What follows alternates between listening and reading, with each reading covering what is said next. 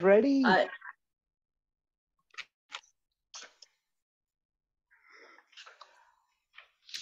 Welcome to the great event. This year in spring, we are going to have a tall tales contest. So today we are going to learn how to write a tall tale and what is a tall tale.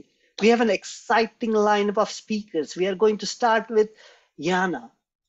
Yana Lannon is a beautiful young woman with incredible skills as a speaker and a storyteller. She's a two-time finalist in the District 57 International Speech Contest. She's here to keep these wild Irishman and a woman in check. Yana, the stage is yours. Thank you so much for this wonderful introduction. Welcome everyone. Tonight, I am going to share my presentation with you. Okay, can you please give me thumbs up that you can see it? Yes. Excellent. Welcome, welcome. Good evening, everyone. Tonight, we met here to learn something interesting. We know that the best way to learn is through entertainment.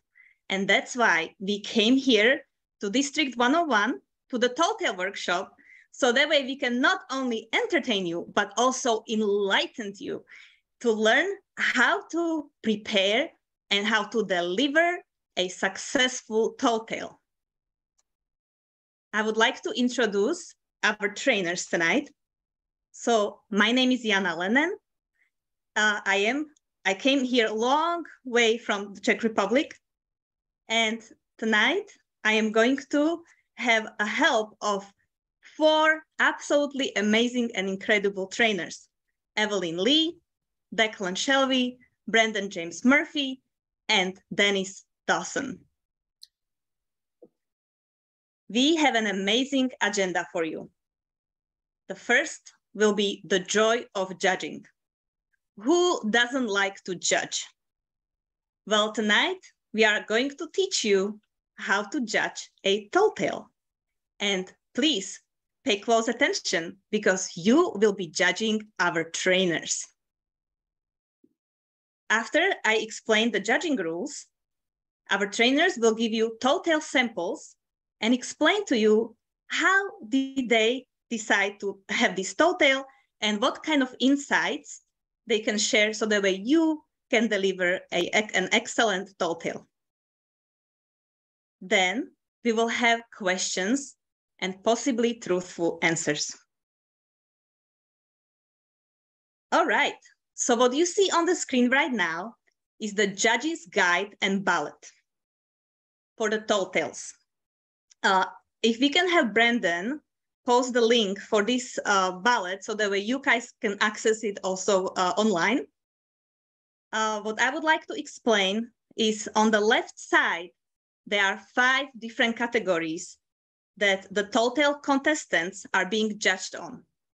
The first category is speech development, where you are being judged on the speech organization. The second category is speech techniques, where you can showcase your humor, your exaggeration, and also show us some puns. The next one is physical appearance and body language. Then you are being judged on your volume, on your flexibility of your voice, on your vocal variety. And last but not least is the appropriateness. Are you using correct grammar? Are you using everything appropriate? Of course, no cuss words are allowed. Now, when you look to the right, you see 3 different buckets. The first bucket is content. This bucket is related to the speech development, and you have 30 points for this one. The second bucket is the delivery bucket. Here, it's a combination of the speech technique, physical, and vocal variety. As you can see, this is the most important bucket because you can get 55 points for a successful delivery of your tall tale. And then we have the appropriateness. So you will have 15 points for using appropriate language. I hope you were able to get this, and if not, that's okay. We will learn along the way. So we would love for you to be judgmental tonight. And after each tall tale, we will encourage you to give us your vote and let us know what do you think about the tall tale and each of the categories. We will explain the poll as after each tall tale. All right, and now, my fellow Toastmasters and esteemed guests, it's time to introduce our first speaker, Evelyn Lee. Evelyn has placed twice at the District 57 Humorous Speech Contest. During two Tall Tales contests, she relished crushing her competitors and clamoring over their carcasses to take comment of the winner's platform. Evelyn also enjoys exaggeration. Now I will stop sharing and I will ask Evelyn to take the stage. Thank you, Yana. Good evening, all. Let's go back in time 200,000 years to the Middle Paleolithic era. Food was tough to come by. You were either running towards something to eat it or, running away to avoid being eaten. The world back then was filled with ferocious beasts. Luckily, humans had learned to harness the power of fire, and the families would build a campfire outside their huts so that the flames and the smoke would frighten away the wild animals. Except for one creature. One night a year in early winter, this creature would come creeping. It looked for the campfires. It hunted humans. It was Santa Claus. Now, as families huddled in their huts outside, Santa Claus would sniff the air, searching for the scent of humans who had been naughty because they were most delicious. And oh, how his eyes would twinkle as he caught the scent of a human who had been bad and gobbled them up. Archaeological evidence shows us that humans began to dig holes outside their huts next to the campfires, and they would throw in treats, trying to entice Santa Claus to fill up on nuts and berries rather than naughty humans. Santa savored these treats, and as he went in search of the holes to get more, the people would hear him say, "Hole, hole, hole." Unfortunately, back then, Santa was still on the paleo diet, nuts, berries, and naughty humans. It would be many millennia more before humans finally invented the cookie. They took these sweet little biscuits and laid them out one night a year, hoping that that would protect them. And when Santa Claus came creeping, he went cuckoo for the cookies. He would stuff so many into his mouth and then run to the next hut and stuff more in and then dash off to the next hut. Well, what is it that mothers always warn during the holidays? If you're going to fill up on cookies, you're not going to have an appetite for anything else. And the people were saved. Hooray! Of course, hundreds of years of eating millions of cookies, that's terrible nutrition. And Santa Claus' bones shrunk. His belly grew soft and round, and his claws peeled off. Ew. That's why we always see Santa wearing gloves today. The fellow bought himself a bright red suit, and he looks the part of the jolly old elf we know. But I would warn all of you, remember to continue to be very good, because you wouldn't want to tempt Santa Claus. Back to you, Yana. Thank you so much, Evelyn. Well, now, before I make any comments, I would like everybody to judge Evelyn's tall tale. So guys, what you can see right now on your screen a set of questions. So if you could please answer them.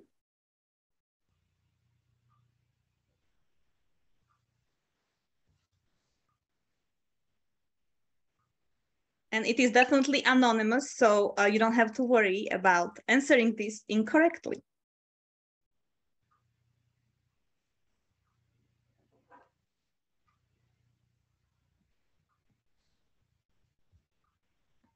All right, Brandon, let us know if we can continue or if you need more people to vote. We still need quite a few more people to vote, so I just want to give everybody another 10, 15 seconds to do that. Sounds good.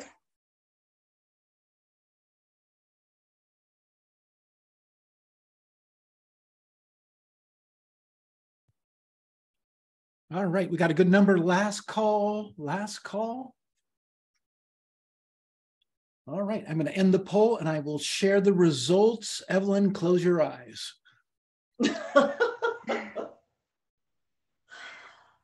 Wow, look at that. So the speech technique was very good and the speech development was excellent. Wow. So Evelyn, since your speech development was absolutely excellent and on point, can you please tell us a little bit about your speech development? How did you develop your speech? Sure. Thank you, Yana. When I was developing the story, it has much the same structure as any short story. You have an introduction. So I included a setting, 200,000 years back in time. It also includes details about the characters. Who are they? Humans, and Santa Claus in this case. And also the dilemma, which was that Santa Claus was eating humans. The main body of the story, that's where I had fun. I used exaggeration to talk about how this huge Santa Claus was eating up people. And I also used exaggeration in my voice.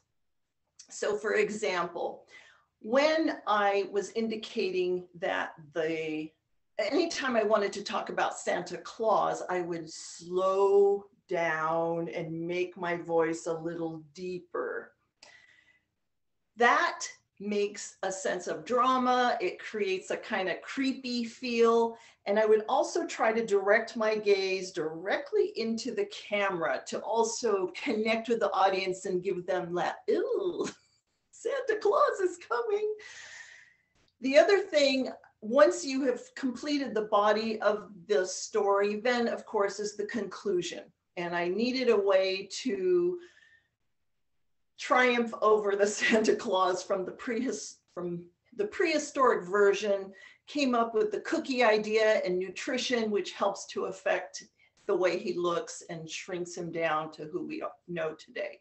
And if you intend to compete with a tall tale, try to see if you can include a call to action. So I tried to say, remember, continue to be very good. The one other tip I'm going to share with you, or that I'd like to share with you, regards staging. It's really difficult when we're just trying to tell a story in Zoom because it's so tiny, the area that we can move. The one thing I did consistently to help you recognize which character I'm talking about is whenever I talked about the humans, I made sure that it was a little bit over to my right or your left. Might come to the center, but I didn't cross the center. And anytime I was talking about Santa Claus, I would come over to my left or your right and have him look in the direction towards the humans. It's simple staging, but it can really help differentiate between characters. I would love to share many more tips, but we have additional storytellers tonight, and they will also be sharing tips. So thank you for this opportunity to share my story with you. Back to you, Yana. Thank you, Evelyn. Thank you so much. I definitely would love to give you a standing ovation because this was so wonderful. And the tips that you shared with everybody were super useful. So I hope that people were able to, will be able to take it to their heart and implement them when they will be creating their tall tales. Very cool. So thank you, Evelyn. And I am going to call upon our next speaker, Declan Shelby. Declan is a two-time distinguished Toastmaster and a past winner of the humorous speech contest in District 101. He reached the finals of Tall Tales in his first year in the Toastmasters, though the judges clearly made an error in not placing him among the winners. He aspires towards humility, as those who care for him insist that there is so much for him to be humbled about. Please let me welcome Declan Shelby with his tall tale, My Streak of Good Luck.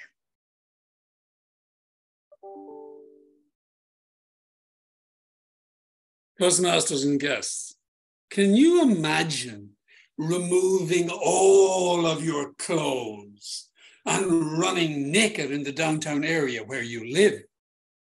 If you can imagine that, you are a streaker.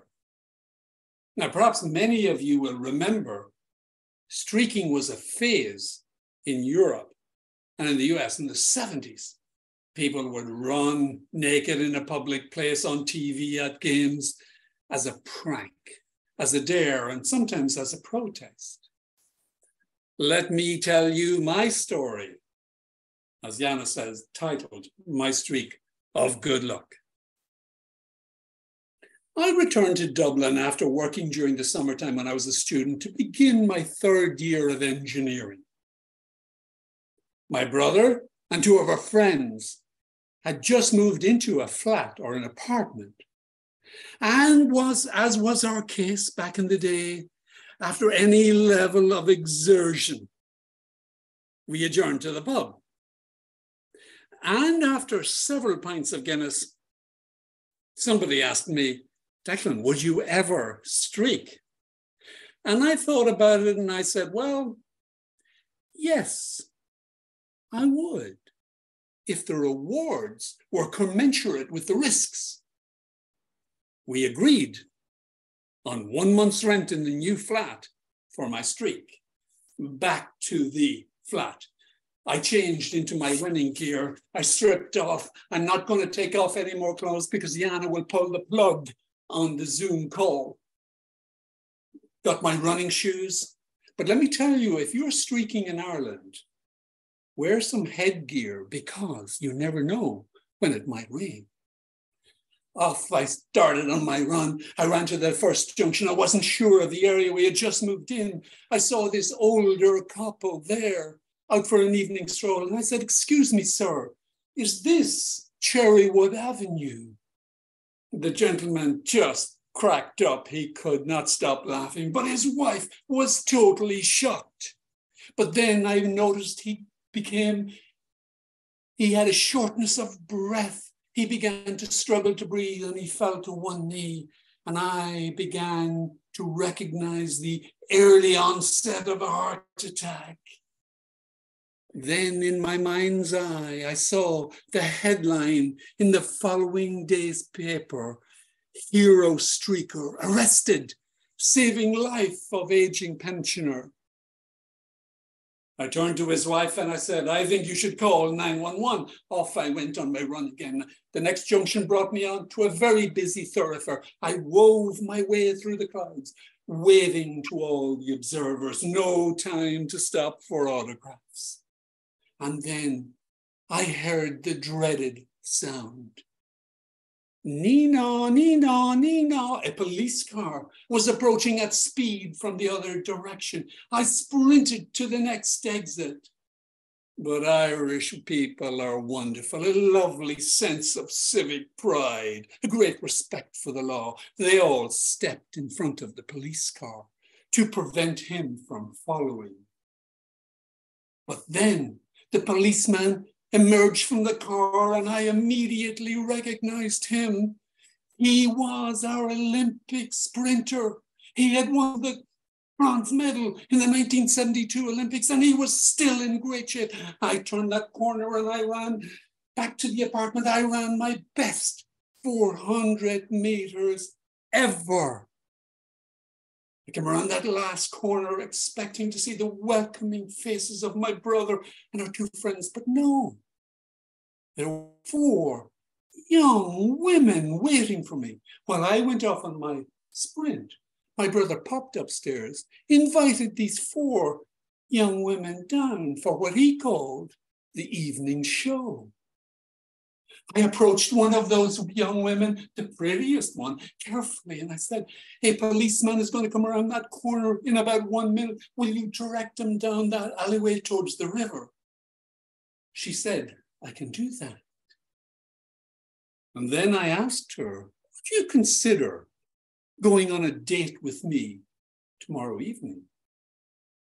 She paused for a moment and said, "In my experience, the date usually comes first. Then the subject of nudity comes up a little bit later. But I think your approach is very refreshing." And she said yes. The following evening, Eleanor and I went on our very first date. And this year, we celebrated 40 years of marriage. Clearly, Toastmasters, my streak of good luck continues. Yana. Thank you, Declan. What a streak of good luck, definitely. Wow, thank you for your fantastic story. And as you guys can see, there is a judging form in front of you. So if you could please cast your vote.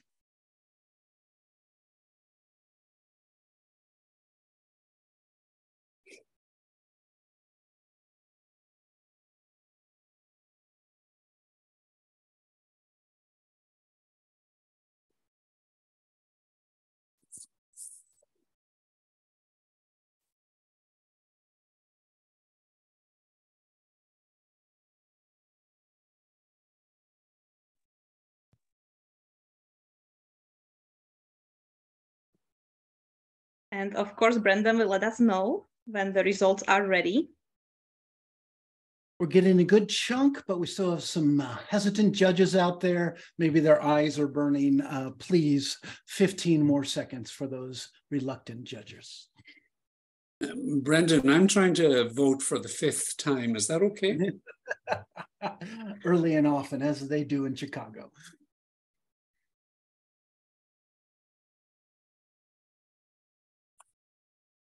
Right, I'm going to close the poll now and share the results. I am so curious. How did you guys judge Declan? All right, so the results are clear. The physical communication was excellent and your speech development was excellent. So congratulations, Declan. This story was absolutely entertaining. And could you please share with us a few tips and tricks how to prepare such a successful and entertaining story? Yana, there are 3 insight elements to this speech that I wanted to share with the audience. Now, the first was the opening. When I made that opening and said, "Could you imagine yourselves stripping off and running naked?" I know a number of you were totally horrified. You couldn't believe this. You thought you were at the wrong meeting. A number of you, though, said, "Yeah, maybe if I had a couple of pints of that Guinness, I could do it." And some of you, unfortunately, imagined me doing it, and we won't talk about that. But the point, more seriously, about that opening was to grab your attention and transport you out of your thought processes you're having today to somewhere else. So a dramatic opening in the very first sentence was the key first element. Yeah. Now, the second element that I want to bring to your attention is, believe it or not, in a 3 to 5 minute speech, there were 3 stories there. Me running towards that couple who had that pseudo heart attack, me running from that policeman and he chasing me, and me running towards my future wife. But if you think about it, I used very few words in those speech elements, in those little stories. I allowed this audience to imagine it. Now, I know you created that mental image of me running, of that older man struggling to breathe, of the people on the street stopping the police car, and me coming around that corner and seeing, in surprise, those 4 young women waiting for me. So the point here is I used very little words to tell the story, but I allowed the audience to imagine it, to fill in the blanks. So that's something to think about. Have you the courage to not give all the details, but allow the audience to create it?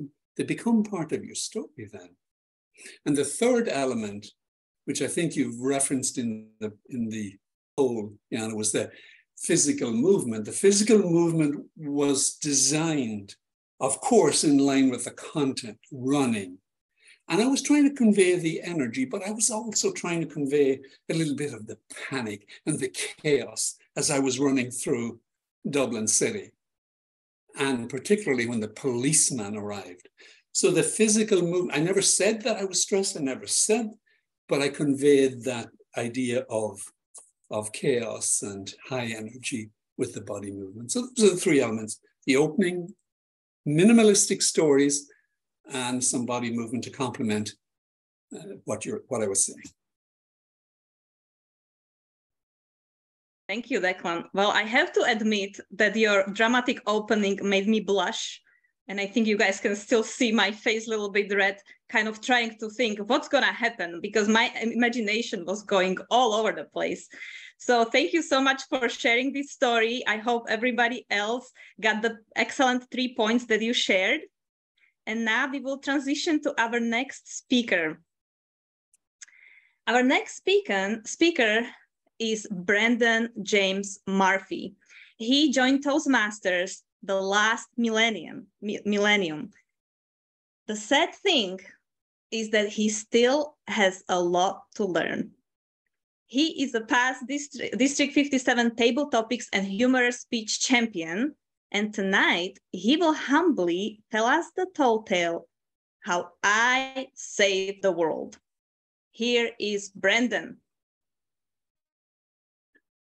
Madam Toastmaster, fellow Toastmasters, and welcome truth seekers.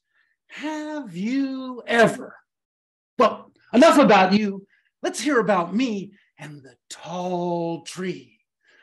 The huge pine was on fire and shooting flames. It had to come down, or else a huge conflagration would ensue. I immediately grabbed my equipment, the safety horn. It was my tough task to sit far away from the tree and wait until the tree started to fall and then sound my horn so that the person with the chainsaw would know that it's time to run away. Just as I got myself comfortable, my crew boss looked at me and said, "Murphy, get over here." I was afraid because I was trained on chainsaws, but I was afraid of them. I only wanted to do the horn. He said, "You're going to cut down this tree." Apparently, it wasn't a joke. Obviously, he didn't know I was from Palo Alto. A tree that is over 100 feet needs to be cut down by a professional lumberjack. A tree that is over 100 feet, 5 feet wide at the base, that can only be cut down by an idiot who should have been handing out Happy Meals at the drive-thru. I had no time to debate, and worse, no time to whine.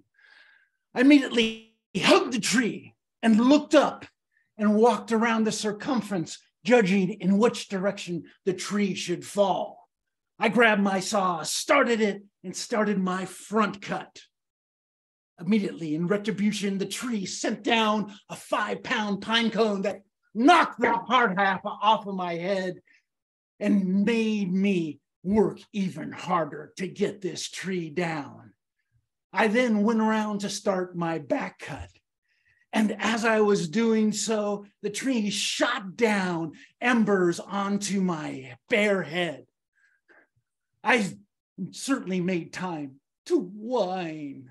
And just as I was whining, I had to enhance my whining because the wind pushed the tree back and it pinched my saw blade, making my saw useless.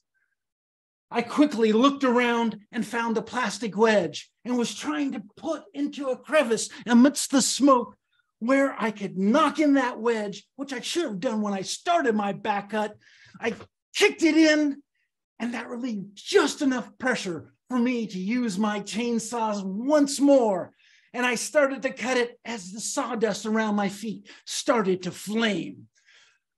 I heard my horn go off, and I hot-footed it out of there. As the tree fell down, I didn't see it. I was too busy running and screeching like a cat. That day, I did that one thing for the planet. But enough about me. Let's talk about you. What is the one thing you can do to save our precious sphere?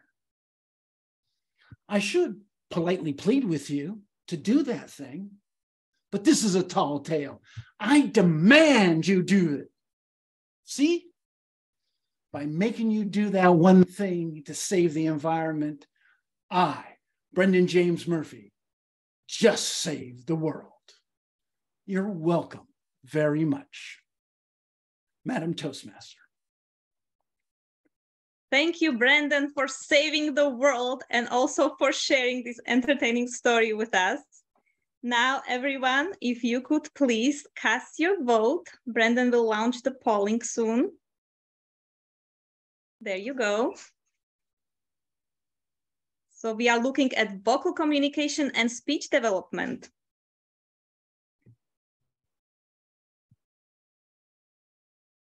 If there's any bad answers, I'll use my horn.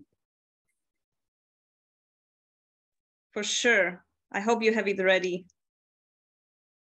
How there can be any good answers, Brendan?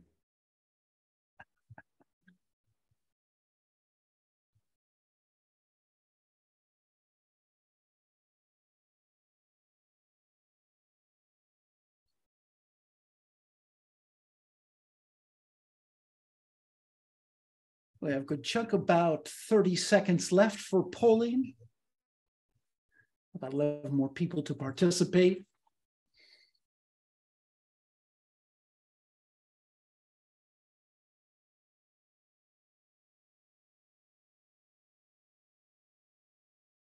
Another 10 seconds or so.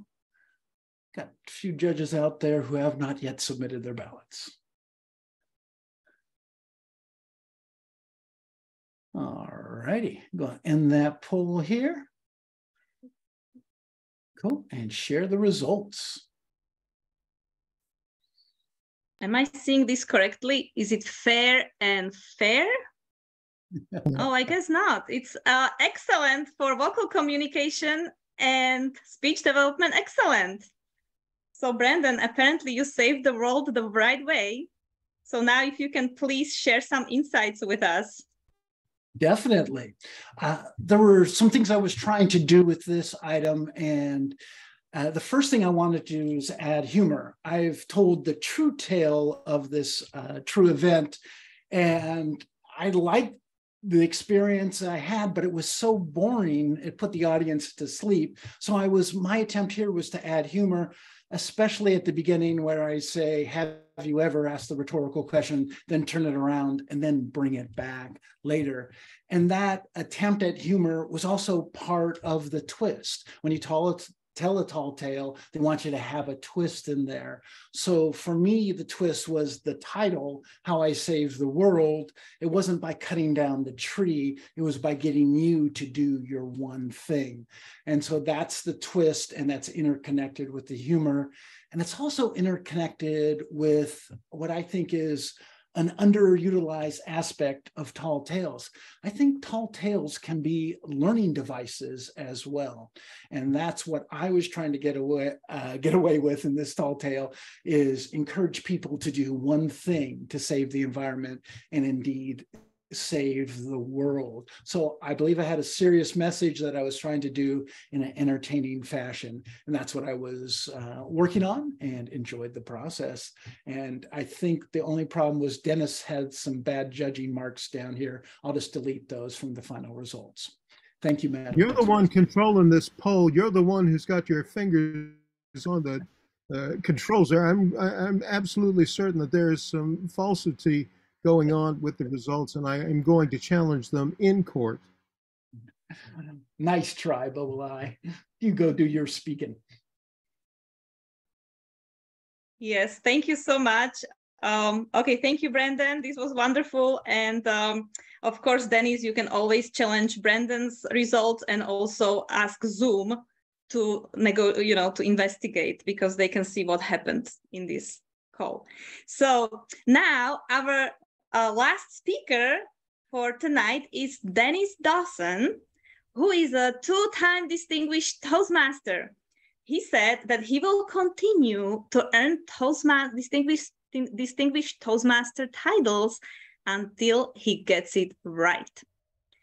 Dennis is a past district champion in the humorous, tall tales, and evaluation contests.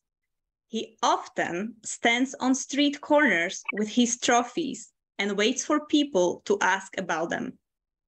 They don't. So with that, let me welcome Dennis Dawson. Fred is dead, the doctor said. The mourners crowded round the bed, and hands were wrung and tears were shed. But Fred said, I don't think I'm dead. You're dead all right, said Doc Malone. My tests and probes have clearly shown you have no pulse. Your life has flown. You're just a sack of blood and bone. At that, of course, the wife jumped in, and all Fred's friends and next of kin, which started such an awful din that Fred got up and poured a gin and tonic and turned on the set. He watched TV alone and let the others have their tete-a-tete on whether he had died as yet. The row grew louder than before. The gin ran out, so out the door went Fred to a local store so he could buy himself some more. The sun that day was very hot. Long before the booze was bought, our hero had begun to rot.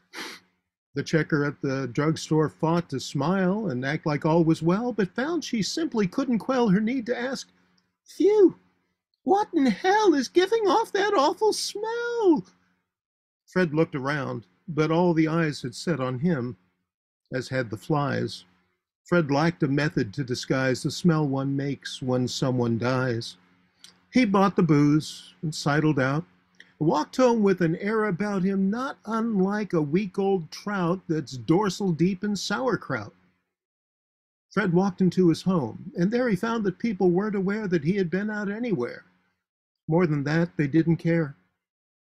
He packed his bag and downed a drink, then moved out west to start a mink farm so that other folks would think the animals had caused his stink.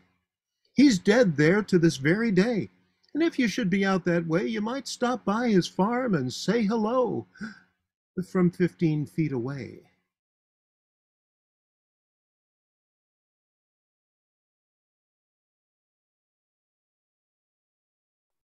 Thank you, Dennis. Thank you so much.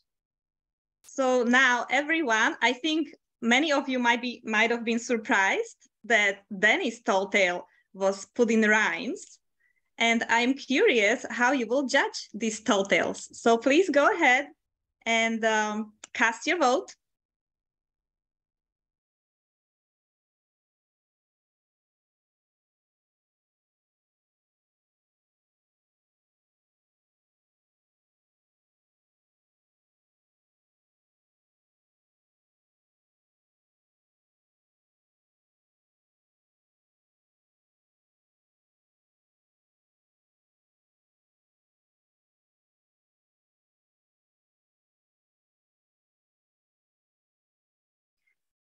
So there are definitely some funny comments coming up. For those who are not watching the chat, I encourage you to watch it because, of course, the exchange is very entertaining. And if you could please cast your votes. Another 15 seconds, Madam Toastmaster. We have still some hesitant judges who are trying to get the odor out of their nose.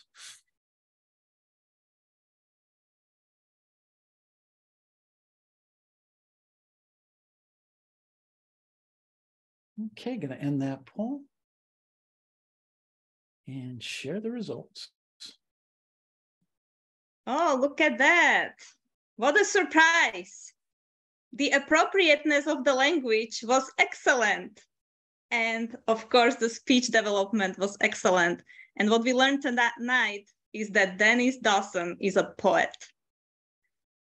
So thank you so much, Dennis, for sharing your fantastic tall tale. And if you could please share some insights with us. Well, I'll begin by saying this is a poem that I actually wrote 40 years ago. It was Thanksgiving 1982, and I remember because that was the first night that Eleanor saw me naked. But more than that, I wrote it in verse, as you noticed. Yes, of course, it rhymed. That's a very tight rhyme, which is a little more difficult and not necessary in order to give you the benefit of memorization. I can recite that poem anytime I'd like, and this is what the ancient bards used to do. They used to tell their stories or really pass along news at the time, but they would do it in rhyme, so it was easier for them to remember the stories that they were telling. Now, I strongly encourage you to try using rhyme, and you don't even have to use rhyme for every line. What you can do is use rhyme in the introduction, in the conclusion, and in the transitions in between. Shakespeare used to do that as well. I like this story because it gives me a chance to play with some vocalization. There were definite characters that I wanted to portray, and it didn't take a great deal of modification of my own voice to illustrate that this is the doctor talking, this is Fred, and the checker, which were the only three characters who spoke in there. The story begins in medias res. That means in the middle of things. So I didn't spend a lot of time talking about how Fred had been sick for many years and all of his friends had come to his home expecting him to die that day or anything. I just go, Fred is dead. And the interest that is sparked by that actually drives the story very early on.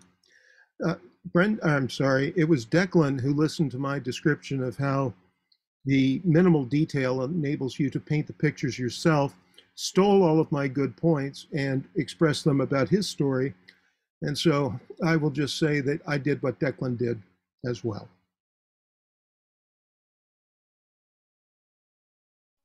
Thank you, Dennis. Thank you so much. All of you, all of our speakers and trainers, I think you guys did such a fantastic job. And what I can say from the polls, from the result, and also from the chat that was running at all the time, all of you are absolutely amazing tall tales speakers. So now we are going to our next section in the agenda, and that is questions and answers. And you have all of us visible on the screen, so you are more than welcome to ask a question, and you can either direct it to one of us or whoever wants to speak up, they can answer your questions. So you can unmute yourself and ask a question, or if you don't feel comfortable, you can just place your question in a chat and we can, I can just read it from the chat, whichever way works. Jim has a question. Okay, Jim, go ahead. Thank you for raising your hand. Your head. Okay, thank you. Go ahead. Just figured out how to do that. I have a question for Declan's speech, because to me, I always thought that tall tales was something with huge exaggeration, things that are not believable, like Santa Claus. I get that. How is Declan's speech different to a humorous speech? Because everything that happened in Declan's speech could have happened in real life. People do run naked in the street. That's It's very great. interesting. Declan, just step aside for a moment.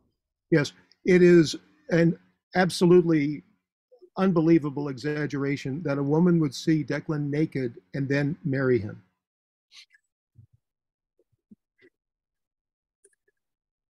Well, first of all, Jim, I think your name is Jim, is that correct? I have an admission to make. I have never told a lie in my entire life. I am pathologically incapable of telling any lie or exaggerating. So you're very astute. But the complexity in my life is that in Ireland, there are so many versions of the truth, I just have to pick one. To your point, the story is authentic, but there are some exaggerations in there, Jim, let me assure you, but there is much truth. And of course, even a serious speech should have some humor to lighten it. So it has those elements, but I'd love to tell you what was 100% true, but I will never tell you which parts are not true. And I think it's... I was going to add one point, and that is, if you're creating a tall tale, always try to include one or two facts, real facts, to help it seem a little more believable. You wouldn't want it to be completely fantastical, because then it's not really a tall tale, it's a fantasy. So in mine, I talked about archaeological evidence and going back to the Middle Paleolithic era. Those are things that sound real and help give the story a sense of maybe this could have happened. Yeah, you want to start with normal and then tweak something. The story that I told was actually suggested by a coworker when I was a tour guide. He was 70 years old and he was this really energetic guy. And someone said, he's going to be rolling in his coffin 6 weeks after he's dead. And I just wrote that down. I thought that was a funny thing for someone to say. And when I was sitting around on Thanksgiving, I just happened to read that, and it sparked the poem at that point. But when we say Fred is dead, it's perfectly normal for someone to die in bed. And then I said, but he's not dead. How is that going to impact his life? What's it going to be like walking around in the world? How is that going to, how is the world going to impact him? And that's really all you have to do. Start with normal, exaggerate one thing, and then ask yourself, what is the impact of that going to be on the world around it? And you've got your story right there.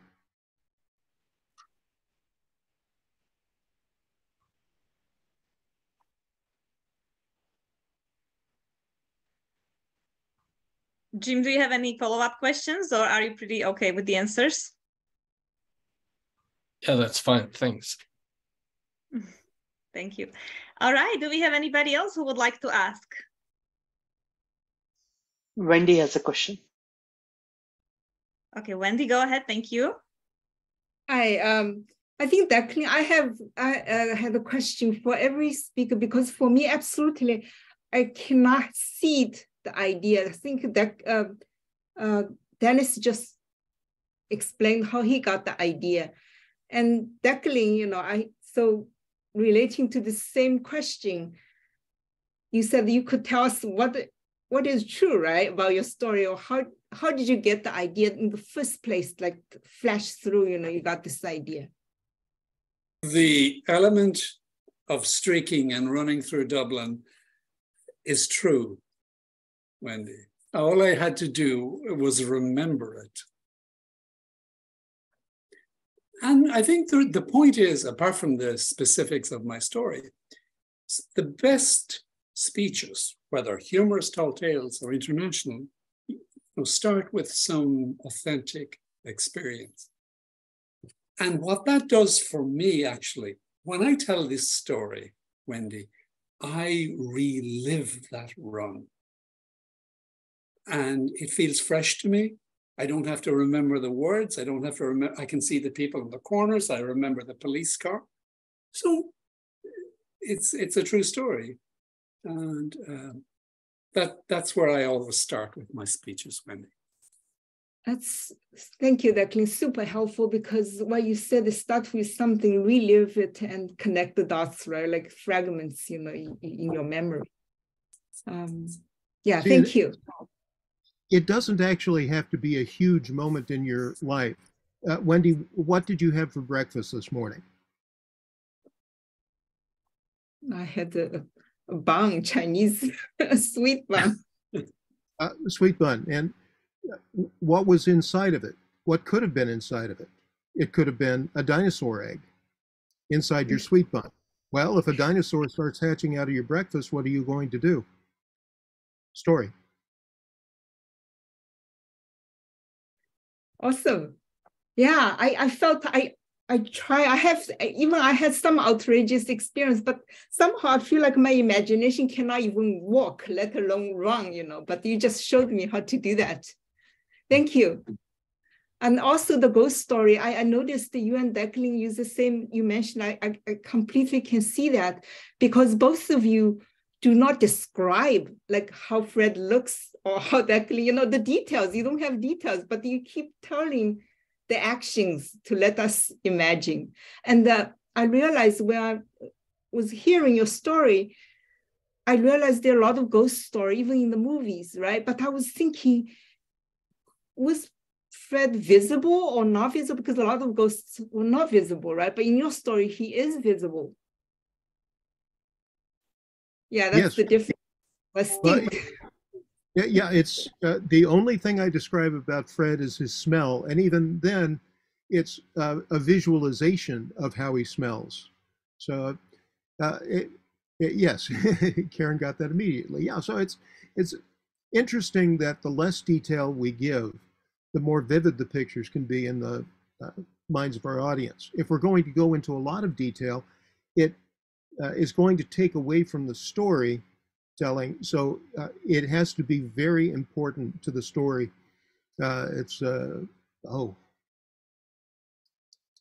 Somebody's gun. If you put a detail into a story, like it's a Chekhov's gun. Chekhov's gun. Thank you. Chekhov's gun. If there is a gun on the wall in the play, that gun has to be shot sometime during the play. If anybody references the gun, it has to be shot during the play. If you're not going to shoot the gun, don't make any reference to it. Don't include it in the story. Don't include any detail that's not going to show up later and move the story forward. So if you keep it spare, let the people create the world for themselves in their own minds. Yes, super helpful. Thank you, all the speakers, because this really gave us room to imagine. Now our brain is active. Thank you so much. Anita is exactly right. Think like a child. And again, this is a Greek philosopher, but there is no time when we are more authentic than a child at play. And if you can give yourself the freedom to just have fun, to say something completely stupid, something completely silly, that is very often the seed to a wonderful story. Yeah, thank you, Dennis. I definitely also share that sentiment that thinking like a child is probably the best bet for any tall tale. Awesome. So, Wendy, thanks for asking all these great questions. And I see that Jim raised his hand. So, Jim, go ahead. My question is about, do the same rules apply about jargon and specialist terms? Because I noticed in two of the speeches, there were some specialist terms. For example, Brendan talked suddenly about a wedge. He had to put a wedge into the tree somehow. And I suppose that presupposes that I know how people cut down trees. And the other one was about the dinosaur in the paleo something or other era. Although I did see the development of that speech, and I thought that was very clever, because then the dinosaur, the Santa Claus was on the paleo diet. So, you know, that clicked for me right away, that the wedge in the tree and other things, do the same rules apply? That's a good point. You know, the idea is, does it communicate or not? And I was hoping to communicate that with gestures and you know, kicking it in. So, you know, again, it sounds like it didn't work with the gestures and everything like that. But the idea was to put some force to allow the blade to be free. So that's good feedback. Thank you.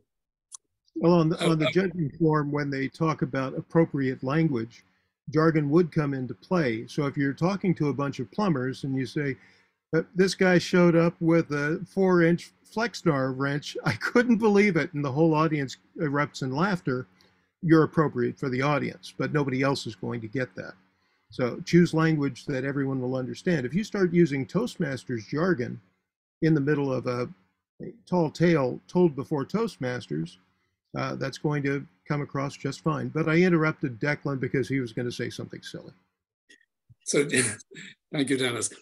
Jim, my thought on this, and it's actually beyond the construct of a tall tales speech. It's about every speech, and that is, I stay away from any jargon or anything that's specific like that you need a background to understand or some familiarity.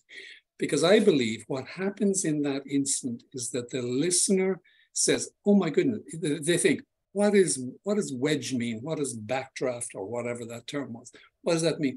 They stop listening to you for 1 or 2 seconds. You have moved on, and the audience has to catch up. So I think that's what we should try and avoid at all costs. Don't introduce a term that might cause the listener to be distracted or confused. That's my rule in any speech. And I was almost tempted earlier to describe what naked means to Evelyn, but you know, I was a little bit worried if I would lose her, but I chose not to. I thought perhaps she had some perspective on that. Evelyn has read about nudity in books, so I think she's got it covered. Thanks. Back to you, Yana. Thank you, Jim. I do see that we have another esteemed guest that Anita brought with her, a cute little kitty cat. So does anybody have any other questions?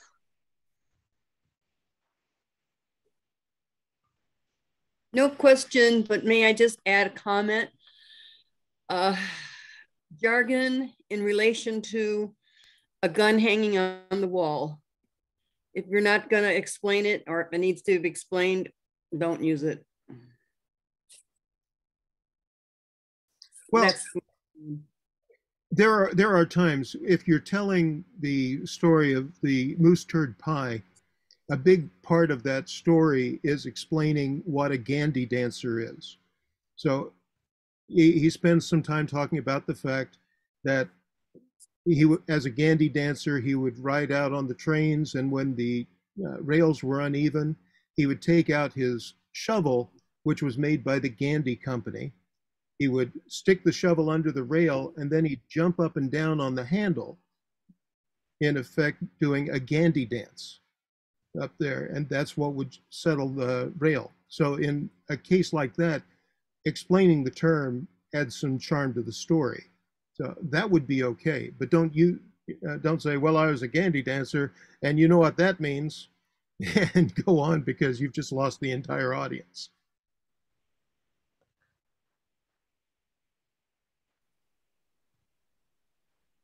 Thank you, Anita, for the comment. All right, anybody else? Questions, comments, feedback, anything that comes to your mind, please share. Jim has a question. Okay, thank you. Go ahead, Jim. I was wondering what the meta message is when they set 3 to 5 minutes as the tall tale speech versus a 5 to 7 minutes length for normal speeches? I think it comes down to the fact that if it's a really crazy, exaggerated story, 3 to 5 minutes is the max that people can put up with. 5 to 7 would be like, when is this thing going to end? So I think it has something to do with the fact that it's very exaggerated. I think there's also an element, Jim, that we're set a challenge to entertain, to exaggerate, to be ridiculous in a short period of time. And, I remember working with somebody at work, and I asked them for a report and they gave me 10 pages. And I said, well, what's all this about? And he said, if I had time, I'd give you 1 page, but I don't. So here's 10. So the point is that the brevity factor makes you work, I think, a little bit harder on these speeches. And I love that. Also, there are many Toastmasters who love to tell a tale. Well, I had to go to Shelbyville and we wore an onion on our belt. That was the style in those days. And the story goes off in all kinds of directions. So just to keep people's sanity, I think we want to avoid giving Toastmasters any more time than they absolutely need to tell the story properly. Otherwise, they're going to fill it with a bunch of diversions and digressions. Someone asked here how much truth, Melanie had asked, how much truth and how much fiction do you include? I think Dennis touched on it. Begin your story truthfully with some facts, or it seems like a real situation. Then it gets crazy. In the middle of the crazy, try to include maybe one more thing that's factual to balance it, and then continue on with exaggeration. The story should also return to normal at the end in most cases. If it doesn't, you have to describe the new normal and how this has changed your life forever, or how the world was changed forever.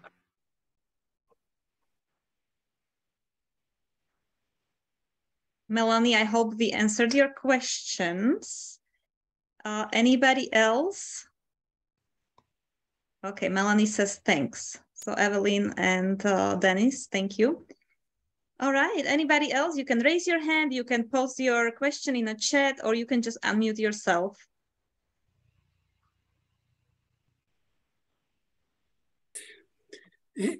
Dennis, I have a question for you. Do you still use rhyming to help you remember things in your daily life now that you have become ancient? Or give us a perspective on that, please. Oh, absolutely. Remove my toothbrush from my sheath. Now I use to brush my teeth. Yeah, otherwise I would forget to brush them. Take your pills to end your ills. Don't act like a banker. You're just a I can't remember how that one ends. No, let's not go with that one, please, Dennis. Okay. All right, I see that Vivian raised her hand. Let Vivian go ahead. Yes. Have you ever had somebody tell an entire story that was 100% lie, but claimed that one part of it was truth? Did he get away with it? Let me know. I think you're asking, is anyone married? And the answer is yes, many of us are. So yes, we have heard those complete lies. Thank you, Dennis. I love you for your honesty. Is your wife in the room? Let me talk to her. Oh, hell no. Okay, actually, she's right. She's right here. I'll get her in a moment. 1 second. Nice one. But really, has anyone ever done? Really, Yana, has anyone ever done 100% lie, but was able to convince the audience that one part of it was truth? Just curious. Well, I'll tell you, It doesn't happen in tall tales, but I know that it happens in the ISC, the International Speech Contest. We've had several winners who tell heartbreaking stories of illnesses of relatives, etc. And then when asked about it later, they're composite stories. So. Oh my. Thanks for the info. Thank you. I know we have some Never other hands, let up, the but truth- there's some questions in the chat. I just wanted to see if we can get those. Yana, did you see those? One from Melanie and one from Kieran? Yeah, so from Melanie, we already answered that one. And Kieran was asking, is it okay to introduce time travel related stories? Who would like to take that one? Where we went back in time 200,000 years. If you're talking about a story about yourself and you go back in time or forward in time, just remember that you have to express how do you in your current form feel about that to make it seem like it's possible. And then, as Dennis said, at the conclusion, come back to current time. And I would say time travel is the only place, a tall tale is the only place for time travel, because I hate time travel as a plot device, but in a tall tale, it's so ridiculous anyway, it kind of makes sense. So maybe this is the one place I would use it, if ever. I'll tell you the one kind of story you are never allowed to tell. Never tell a story where you say, and then I woke up. That is terrible. It's a terrible way to end a story. It's a cowardly way to end a story. Go ahead and go for it. Tell that lie and stand by it. But it was all a dream stuff. That is a completely washed out trope. Don't try and use that. Thank you, Dennis. That's a good insight. So I see that Jim raised his hand. So go ahead, Jim. And after that, I will ask, I know Michael posted something in the chat, so we'll go to Michael's question next. Dennis, how would I get started in trying to get a rhyming thing going? What resources can you suggest? There are rhyming dictionaries available online. And there are words that are easy to rhyme and words that aren't. So don't end lines with words like orange, because I think I rhymed that with storange, or silver, and rhymed that with quiver. Now, in these current times of rap, slant rhymes like that you can get away with them. But if you don't use pure rhymes, always remember that it has to have assonance. It has to sound nice. The words have to work well together.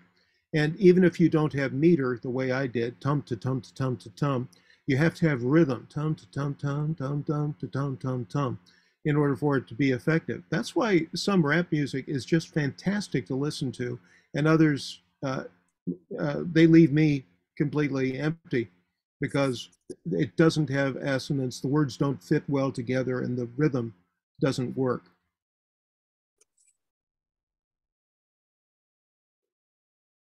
Nice. Thanks. After this meeting, everybody will go and listen to some rap music. Awesome. All right. So we have a question from Michael in the chat. What consideration do you take and what methods do you use when you weave other real people in your tall tale? Who would like to take this question? I think the power of bringing another character in is that it allows the character, the other person, to say something that you, the storyteller, or think of yourself as a narrator, cannot say. I used that technique just one time in this speech that I gave tonight, where when I talked to this beautiful young woman, and she said, and I said, "Will you go for a date?" And she paused. She said, what she said was something that I couldn't say. She said, in my experience, the date comes first.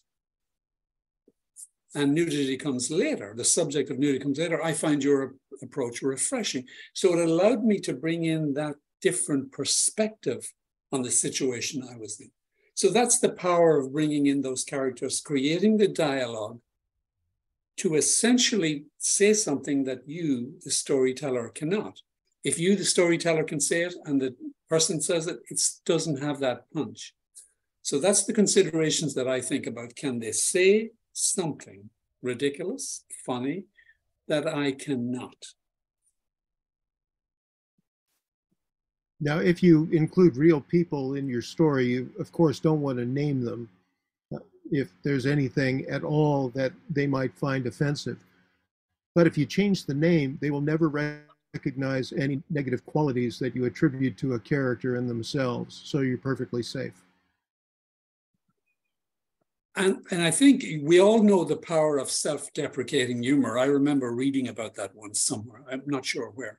But when you bring in another character, you can have them make fun of you, the storyteller, the narrator.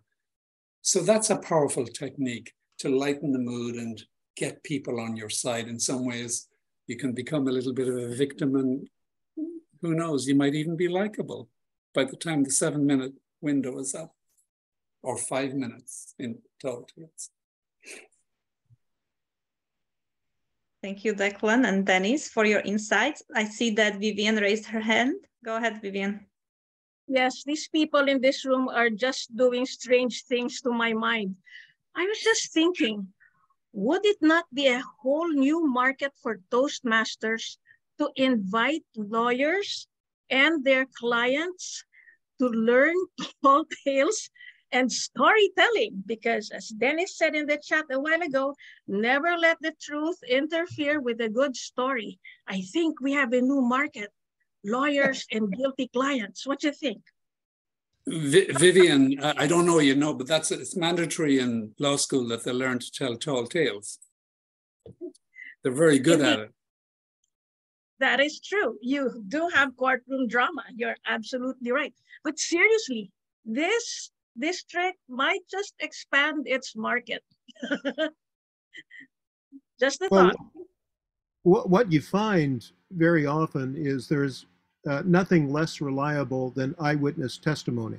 You can have 4 people right on the scene who witness a crime or other activity, and you're going to get 4 different stories, 4 different points of view on that, because the truth is we can't know what the truth is. All we can know is what we sense, what we visualize out there. And so there is no single truth, even if 4 people are looking at exactly the same thing. Yeah, everyone's going to choose the truth that helps their particular case. And in terms of telling stories that you want to import some kind of important information, you don't want to go for a tall tale, because a tall tale is obviously ridiculously fictionalized, exaggerated. But the narrative, telling a story, a narrative where you're not focused on the details or the facts, but you're telling the overall truth, I think that's a different approach than tall tales. So definitely you would want people to tell their narrative in a situation. Yeah, I think even in a court case, to say, hey, here is my perspective, as Dennis mentioned. Here's what I saw, what I heard, what I felt, and not trying to pass that off as the ultimate truth, but sharing my narrative. Yeah, an excellent resource for telling true stories about your life. Well, first of all, there's Storyworthy is a great book by one of the winners of the Moth Story Slams. But another one is Stories That Stick. This is more for marketing people, and she is really good at helping you fashion a story quickly that's going to help get your point across. In her simple formula, you start with describing the normal, you describe one catalytic event that changes everything, and then you describe the new normal. So it's 1, 2, 3.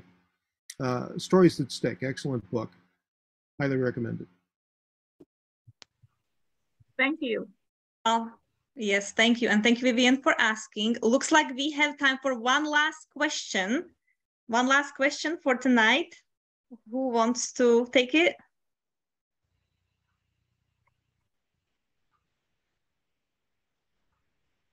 I'll ask. Okay, it looks like Anita. Okay, go ahead. Yeah. Tell me, is it not vital that you that you believe the story you're telling?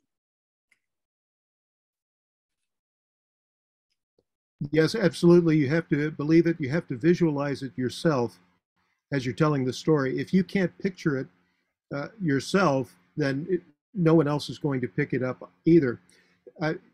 Make a larger point about this when I'm actually doing a live workshop, because very often I'll have someone doing a mime. So they're pretending that they're getting into the bathtub, etc. When I tell them to step into the bathtub, everybody raises their leg very high to get into the bathtub. And then I say, oh no, you've got to get out of there quickly. And they forget. And everybody who's watching them tell the story knows that they would trip as they were running away. And so you have to visualize it so you remember to step over that thing. And when you have it visualized to that extent, the audience sees you doing it, and they go along with your gestures, and they're more likely to believe the story along with you. But there's more of a risk of taking them out of the story than sucking them in by if you accidentally do something that destroys your visual picture that you've created for them. Maybe another thought on Anita's question. I use the language that says stories should be authentic, some basis in your reality and in your experience, because when you tell that story, it becomes alive again. You're reliving it, and you're connecting then with your audience, because there's a transparency about authenticity. But I say you can have an authentic story that is not 100% accurate, Anita. So maybe, you spin some element for humor, for entertainment, but you're not drifting far away from the core. So I think it's that element that, for me, is important with storytelling. Yes, you can stray a little bit, but come back. I don't know if that helps, but that's what I thought I heard in your question. Or that's your question inspired that thought in me, I should say. Thank you. So thank you to all of you for coming. I hope you were entertained, and I hope you did learn something today that will help you along the way, writing and demonstrating successful tall tales. With this, I will give the word back to our host, Abby. Thank you so much, Yana. Thank you for keeping all these Irishmen and Evelyn in check. Thank you, Evelyn. Thank you, Declan. Thank you, Brendan. And thank you, Dennis. We really enjoyed it. And thank you for adding value to our lives. And everyone, please join us again on December 15th. We have a special event. Connecting with others. Ramesh, who is a leadership coach, is going to give that session. Thank you so much, and we'll see you again on the 15th of next week, actually, 15th of this month. Have a good night. Thank you.